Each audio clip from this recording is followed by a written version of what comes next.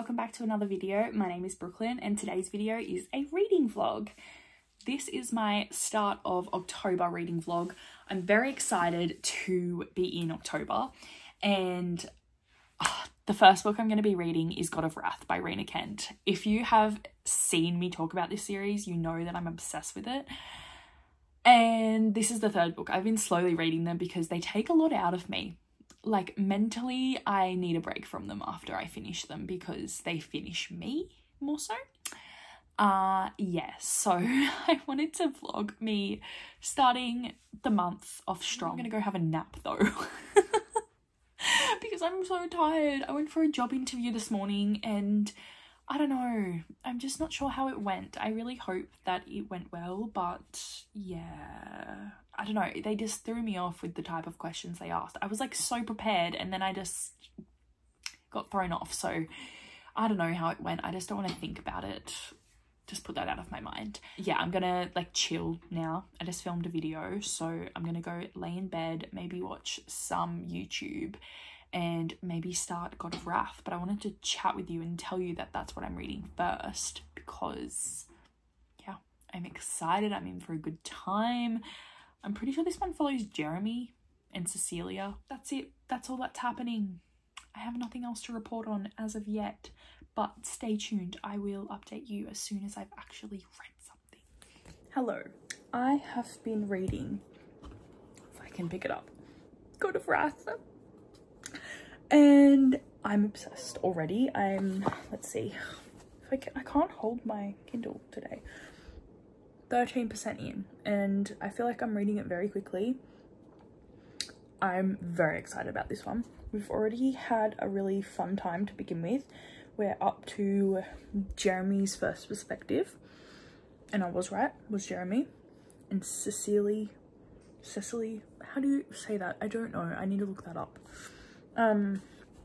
But this is going to be another good one. One of the kinks in this one is non-consent consent.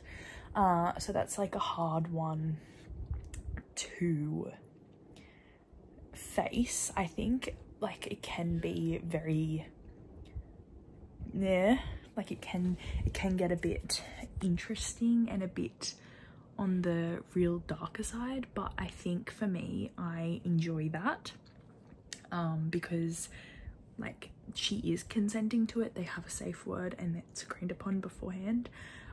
So I like that, and I like how they're like enemies, and I like how the timing of this one I think is somewhere before the end of the last one. I know that anyway, like it might be around the same time, but I'm not too sure.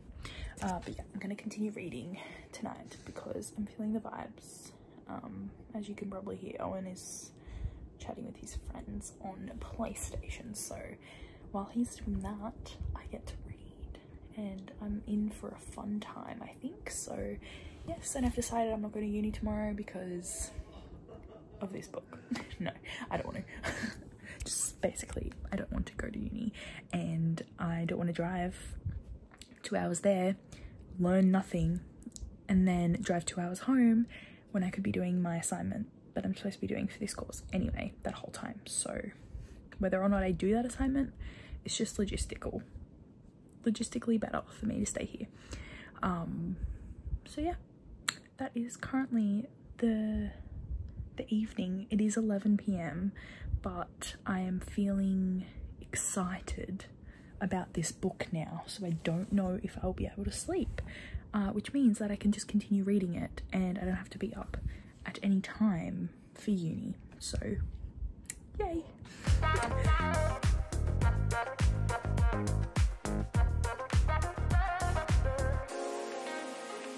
Hello. I haven't updated you since yesterday, but I have been reading and I'm obsessed with this book. Jeremy has my heart completely, even though he is horrible. I don't know how that happened, but it did. So I am like 70% of the way through. I've been binge reading this non-stop. Like, I physically can't stop reading it. Yeah, I'm 75% of the way in. I'm really hoping to finish it right now. We'll see how we go with that. In between me reading that, binge reading it, and doing uni, which I have been really neglecting because of this book. I blame you fully, Rina Kent, for making these characters the way that they are. I have started and finished A Psalm for the Wild Built, which I listened to, and this one I really enjoyed. I gave it 4 stars. It's not something I would normally pick up, but as I continued to listen to it, the more I enjoyed it, and it really had some good ideas in it and good reflection, and that's what I tend to have. I don't know, usually with sci-fi things, like, it wasn't too sci-fi, but like urban sci-fi, if that makes sense. I don't know what I'm saying. I don't read it much, but yeah, I did enjoy it. It's just not something I would normally lean towards, and I can't read too many of those types of books together, otherwise I get sick of them and I feel like they can be very repetitive. But having a human and a robot interacting together, learning about each other, and the meaning of life was also talked about a lot, which I really enjoyed. Those like reflections and thoughts on that type of stuff about what is my purpose in life, do I need a purpose, and the robot and monk, which I thought was just so cool, was an interesting dynamic. So I enjoyed it very, very much so, and I will be listening to the second book as well. But yeah, enjoyed that. But now, complete opposite. I mean, I did want to say this in my TBR video. Most of the books that I'm reading this month are unintentionally to do with a religion, like in the titles of them. We've got Psalm, we've got God. I'm reading Priest later in the month. Why did I do that? I don't know. It was very unintentional. I'm not even that religious. I can't be religious after reading this, I think. But yeah, just wanted to update you, give you a little insight to how I'm feeling, what's going on. I'm wearing my Hannah Montana shirt, so things are looking up for the rest of the evening. But yeah, I shall update you once I'm finished this book, because these two, obviously we've had a lot of trauma happen to our main character, who I'm now calling Cece because I've given up trying to pronounce her name. I don't know why it's so hard for me. It's a common name, it's a lovely name, I don't know how to pronounce it. Let's move past it. Cece is wonderful.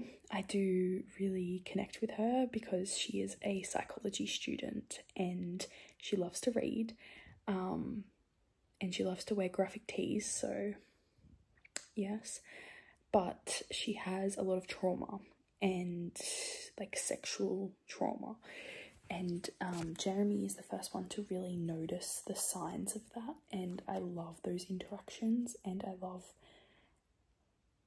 her coming to terms with her kinks and how he introduces that to her in such a way, and the fact that he has had this same kink his whole life and he's so out there. I don't know if you'd say out there, but like, he's had sex before, he's sexually experienced, but he's never acted on this kink before until her, because he never trusted anyone to do that to.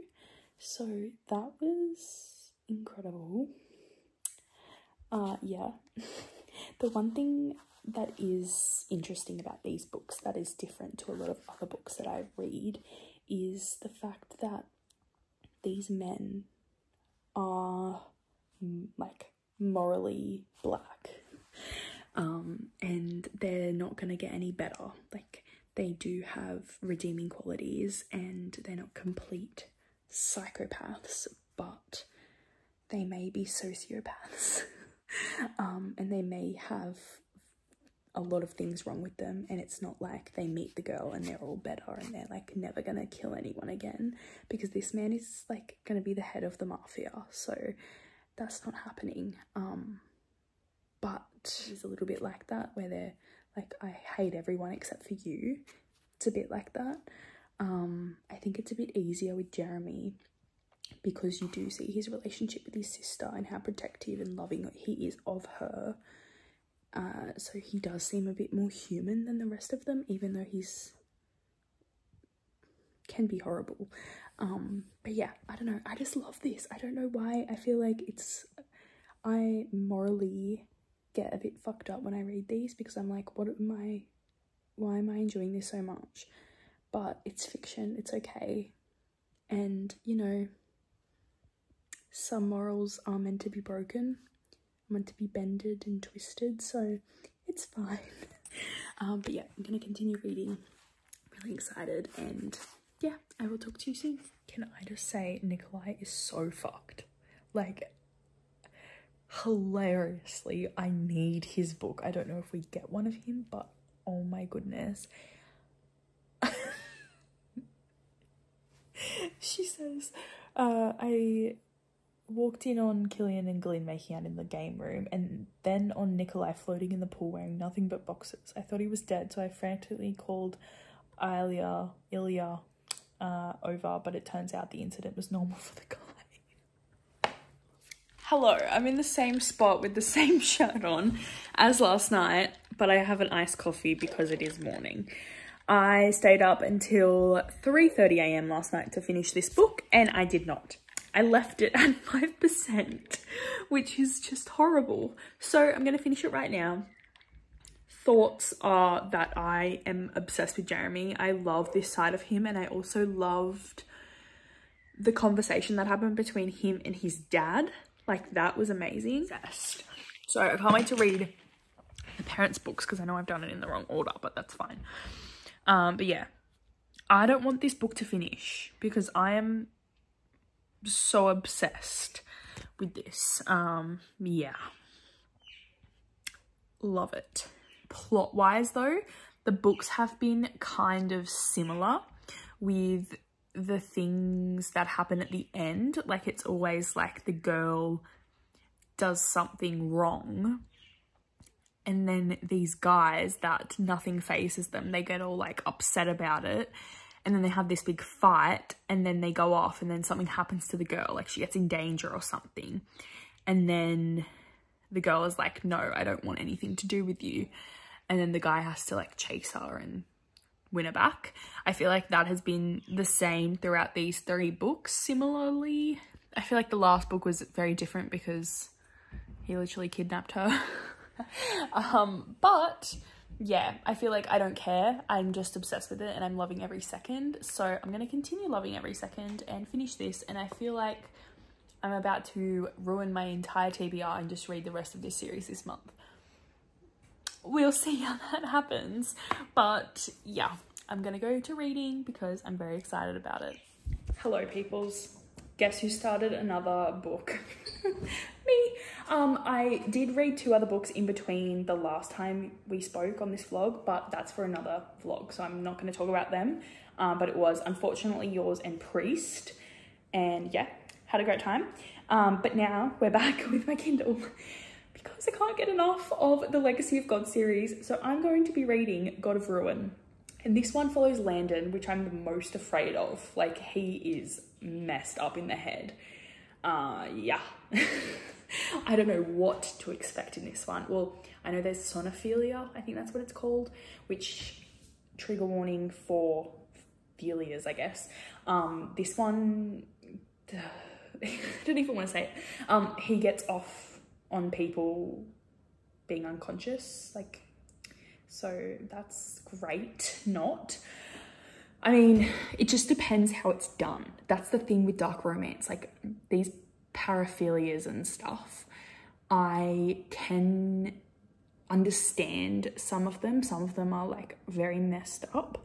and not okay, especially if the other person is non-consensual. I think in the last book it was very clear that consent was like the main thing between those two, and I like how that's specified initially and they're both aware of that. And I think Rina Kent does a good job of like making it somewhat okay, I guess. But yeah, I'm really excited about Landon and Mia, or is it Maya? I keep getting confused between her and her sister. But she has some trauma, which I have come to realize. I'm already 10% in. I couldn't like help myself, but just keep reading already. And so yeah, she's got some trauma in her past that has stopped her from speaking. So she can hear well. She's not deaf, but she is mute. And yeah, she just like had a horrible situation, I think she said, when she was like 8 years old. So now she doesn't speak anymore. Can't speak or won't speak, I don't know. But I'm really intrigued about that, and I'm excited to see if Landon learns sign language to communicate with her, even though he has like a good read on her already. But like, I will be obsessed if he learns sign language just to talk to her, even though he hates her. Like, I don't even know if he's capable of hate. He's like the biggest sociopath I think psychopath. He's like a bit of everything, I think, I've ever come across so far. So yeah, let's see how this goes. I will be updating you on my worrisome thoughts throughout, and yeah, who knows how long this video is going to go for. I don't know if I'm just going to do, I mean, we're in week 2 now. Anyway, I'm going off track with my TBR. This is not what I'm supposed to be doing, but I can't get enough. I can't stop thinking about all the characters, and to be honest, I just want to see Jeremy again. But that's not our concern. Anyway, I'm gonna unpack the dishwasher and pack it because it's a mess.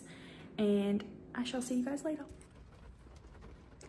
The vibes are immaculate right now, guys. Hello, long time no chat, even though I'm wearing the same shirt I've been wearing basically this whole video. Basically what happened was I just forgot I was doing this vlog. That's basically the gist of it. But I did read God of Ruin. That was the one with Landon, is that right? They're all mixing together with the names. Let's check. Yeah, God of Ruin, Landon and Mia. Loved it. Like, really, really enjoyed it. I felt like this one was a little bit different because Landon was a whole new type of person that we had to deal with, and I really, really enjoyed it. I loved his, I don't know, it's just like very interesting, and she was very interesting. Her whole trauma situation was such a good storyline, and I felt like there was a little bit more mystery in this one, which was nice.